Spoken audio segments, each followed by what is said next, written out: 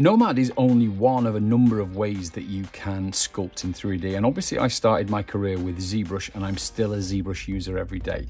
So Blender's come along and has got us just an amazing set as ZBrush. So this video is all about what are the main differences between Nomad Sculpt and ZBrush, which is, as I've already said, my main tool. So let's just list off some of the things that you can see as a main difference.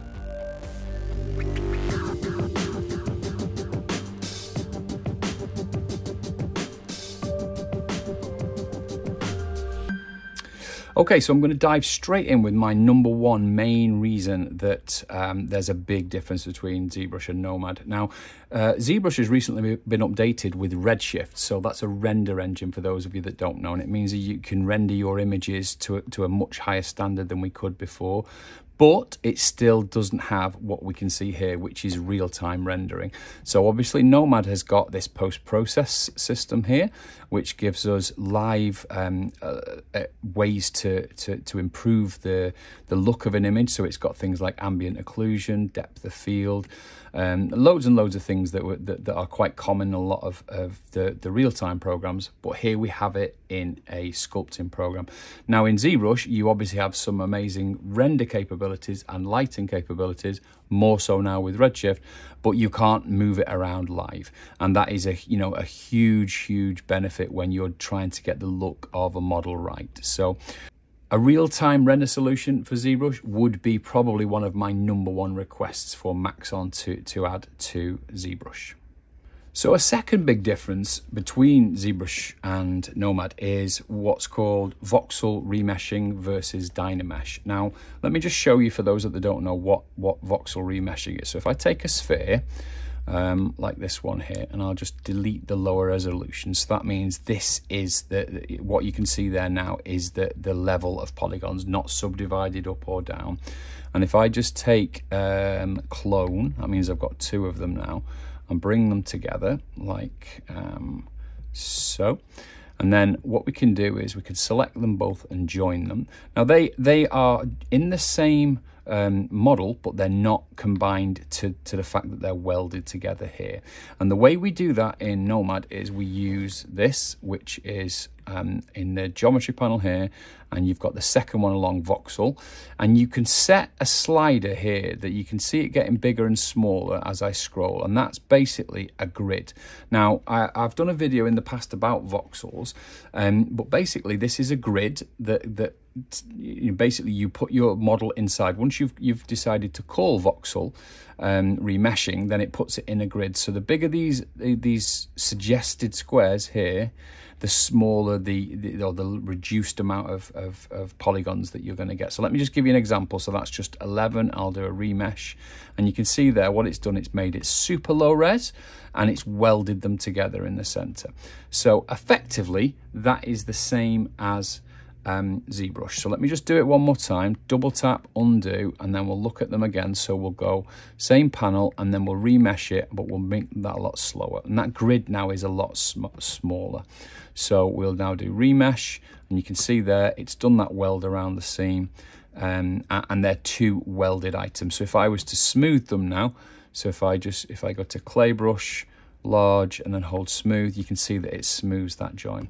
Now effectively that's exactly the same as DYNAMESH in terms of the output. It's very different technology, but what it gives you as an output is pretty much the same result. So if you can see here in ZBrush, I take two spheres, merge them together, so basically bring the two subtools together into one and merge them into one, and then I would use DYNAMESH. And with DYNAMESH, I can set the slider exactly the same as the voxel remesh, and then it gives me this output, which is effectively the same. Now, there's more triangles in this than there is in the Nomad version, but it's effectively the same. So it really makes no difference. So these are pretty much one for one the same things in the two programs. So one where ZBrush definitely has Nomad beat is ZSPHERES. So this is me attempting to make something that's like ZSPHERES here in Nomad. So in ZBrush, I'll show you in a moment, you string together what look like spheres to make an articulated rig, and I'll show you that in a moment. But in Nomad, we don't get anything like that. This is simply just a curve tool. So if you look here, I've got a curve tool like so, and what it's doing is it's allowing me to bend it like this. So it's okay to make something like this, which is a shape that I want, but it's not good, it's not dynamic, and it could be way better, because I'm simply just making the curve tool work in the same sort of way as ZSPHERES. You can also do this with the tube tool, which works way better, and I'm due to do a video on that next. However, switch over to ZBrush and you see the power of ZSPHERES. Now you can string together anything you want in terms of a shape, and you can then use it as if it is rigged. It's got like almost like like a forward kinematic or an IK. Or FK, I can't remember which one it is in this case, but basically if you move the thigh, then the calf moves and the foot moves. If you move an arm, the hand moves, and you compose things much better using ZSPHERES. So it definitely is an improvement on what Nomad has currently got. I love ZSPHERES. I've loved it since it's been around for a long time now, probably 15 years. And it is one of the best ways to make shapes when you want to just get, block out shapes really quickly. The only way I know faster than ZSPHERES is to use VR, and again, that's going back to voxel technology. So yeah, I think on this one, ZBrush hands down has the winner. Now the next one is about something called polygroups. Now we don't have these in Nomad, and it's a real shame because it would make such a big difference. So if you look at a model like this, so this is just a set of model pieces that are in a hierarchy inside of Nomad. Now that is brilliant. This would be a good one to have in ZBrush, where one is parented to another in the same way as this. Now ZBrush has its own way of doing that, but what we can't do, or what I'd want to do, is take one piece, like say for example this shell. So if I was to hit solo and I've just got the shell there, I would like that to be separated into separate pieces. So if I put the wireframe on, I've got no way of knowing no separation other than this is one single piece. So I can't break off, for example, the top into one group and the bottom into another group. And it probably would be better if I switched to a figure or a creature. So here, for example, what I might want to do is, if you look at how many models it is, so it's actually just one model, so the entire thing is one group there. I'll just bring the light round so you can see it a bit better. But what I might want is a way to separate the face from the neck, and maybe separate the neck from the horns. So yes, it would all be one model, but it would have separate groupings so that I can isolate it. I can change the material on an area. With masking, I can pose it, and it doesn't have that kind of grouping that I would want. So here you can see in ZBrush, you can literally group anything. So you can group little small groups. You can group with UVs, which is super useful. So that's the coordinates that we use to unwrap and to texture a model. And then sometimes when you're modeling, having UVs means you can change the grouping. So that flexibility is what you need for production level work, and we don't have that in Nomad yet. So again, hands down here, ZBrush, it wins. Blender, pretty much exactly the same.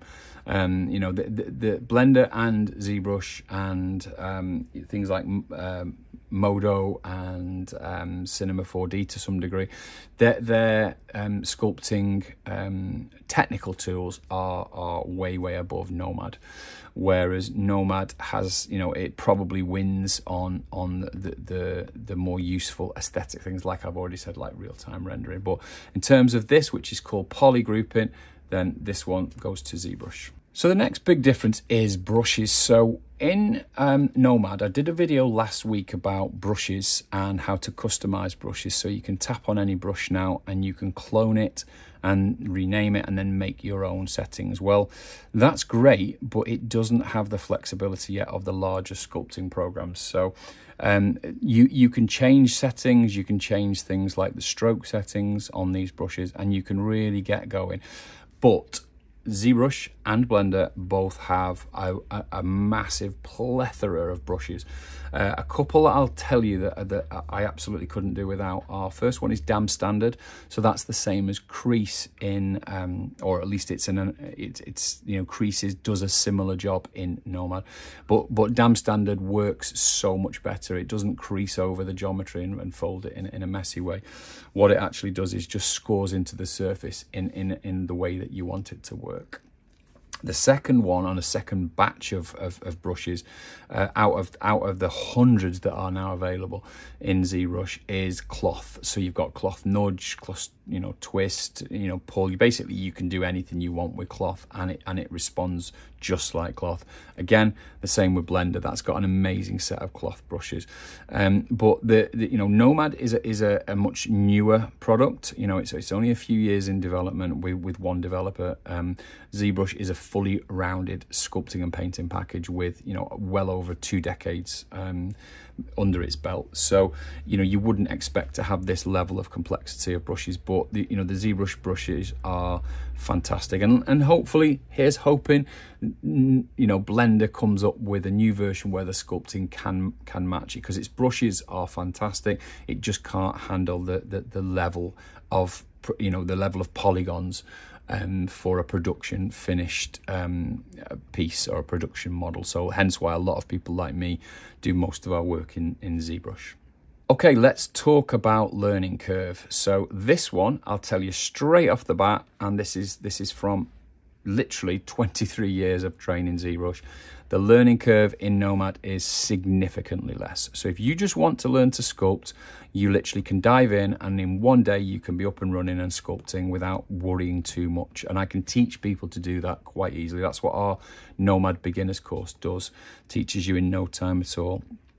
ZBrush, on the other hand, has got some incredibly frustrating ways of doing things, and it always has done. So it was what's called a 2.5D program, and it came through a very different development path than programs like Maya or Lightwave or even things like Photoshop or anything like that. And people really do struggle to learn ZBrush unless they're taught the basics first. You can get there, and a lot of people have done it on their own just by doing YouTube videos, but generally speaking, it's much faster to get someone to teach you all the funny little things like make polymesh 3D, or you can't sculpt, or what happens when you drop to canvas and it messes up and you need to clear that. These little things are the really niggly things, along with the interface, which to me isn't a problem, but to a lot of people that I train, they still tell me that ZBrush's interface is still impenetrable. You know, if you learn how to configure it, and it's a fully configurable interface, it makes a big difference. But when you don't know what you don't know, then it's difficult. So learning curve, without a doubt, the big difference here is that Nomad is way easier. So the last one I'll mention is power, and this is quite simple really. So this is a mobile device. It's got 16 gigs of RAM, mine, which is the highest level one, and it's got an M1 Apple chip. Now compare that to ZBrush, which can have whatever your PC or Mac can hold. So you can be talking 128 gig of RAM, and you can get into you literally can get into the hundreds of millions of polygons if you factor in all the different subtools. So power and production and being able to handle multi-million polygon models is well in the realm of ZBrush, you know, rather than Nomad. Now, having said that, I find that Blender cannot handle anywhere near the level of polygons that Nomad can. Now, that blew my mind when I first started to see it. So I was doing 30 million polygon models on the iPad, and I couldn't handle that model in Blender, which was really quite eye-opening, as I say. In ZBrush, it would handle it without batting an eye.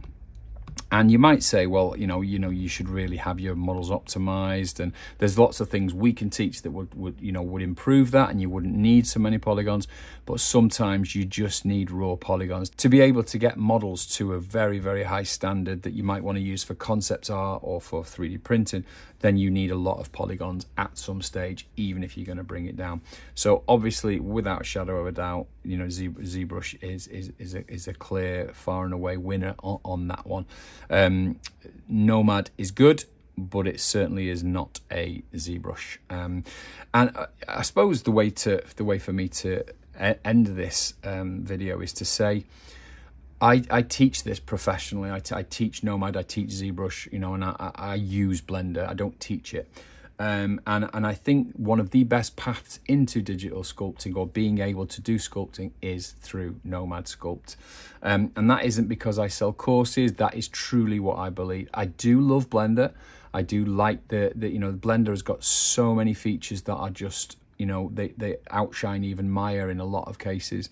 But when I just want to be able to teach someone to sculpt, it's great just to put them on an iPad and use something as powerful as Nomad. Not everyone will agree with me on that. And if you want anything to do with component modeling, so that's face, polygon, and edge modeling, then obviously Nomad is dead in the water for you. And ZBrush, almost dead in the water, but it's got ZModeler, which is, you know, if you look at people like Joseph Drust, who does all the videos, or did all the videos for ZModeler, you can see that it's a super powerful low polygon modeler, but neither of them compare to programs like Blender and Maya for true polygon modeling. And now actually we do have a polygonal modeler on the iPad with Forger app, but I do find that quite buggy. I still haven't managed to get a decent full video out for you yet about polygonal modeling on the iPad, but I'm sure that's just around the corner. I hope you're enjoying these videos, and if you are, please give this one a thumbs up. It does help us to get our work in front of other people who like this kind of work. Don't forget that we're basically upgrading our entire Nomad beginners course on the 4th of July, so look out for that. If you've already got our course, you get the full entire new course for free, and we'll upload a new course alongside that as well, a creature course, so please look out for that. Don't forget to subscribe to the channel, and I'll see you on the next one.